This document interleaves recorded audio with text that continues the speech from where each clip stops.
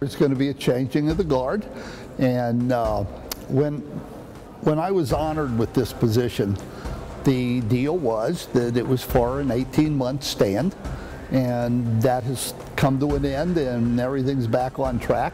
Hi, I'm Alejandro Rojas with Open Minds, and I'm here at the Mutual UFO Network's annual UFO Symposium, this year held in Las Vegas, Nevada.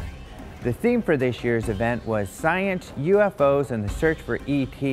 It was also announced at the opening banquet that there'll be a new international director, Jan Harzan. I'm really excited and humbled to be the 7th executive director of MUFON. The main thing that I really like to focus on for MUFON moving forward is really 3 things. The first is we really need to be more social.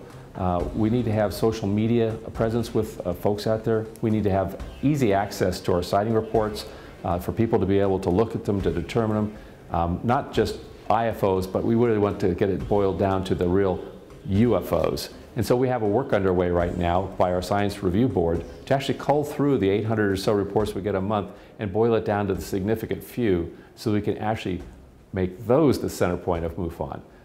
We really need to take away the stigma that MUFON is somehow this secretive organization that hides things. So we need to really do the analysis, and that's what's being done right now by our Science Review Board to go through this and to publicize the real hard cases that show that there's something extraordinary going on in our skies.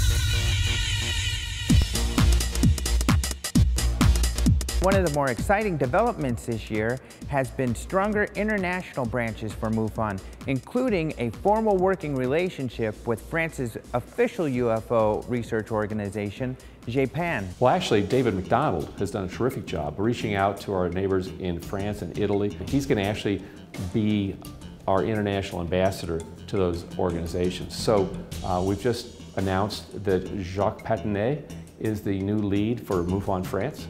Jacques came from GEIPAN and was the last leader there. So there's a tight connection now between MUFON and GEIPAN, which is the UFO reporting agency for the European Space Agency in France. GEIPAN is a small department, as I said, of the French Space Agency dedicated to collect information about UFO sightings, to try to make analysis of these cases, to classify them into 4 classes.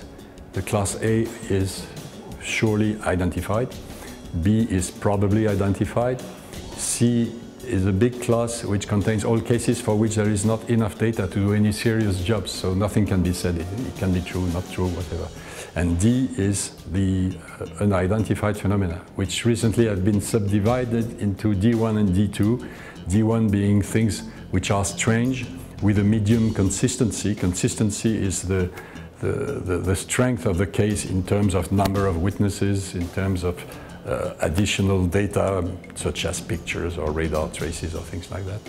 And the D2, the ultimate class, is the one of very strange and very consistent. We have a good working relationship, and I think that the French guys who are part of GEIPAN, as long as they feel that they're dealing with people, firmly rooted in science, I think they're comfortable with that. And we plan on sharing that type of information with them, how we do field investigations, such as our field investigation manuals. And we have a lot to learn from the French also.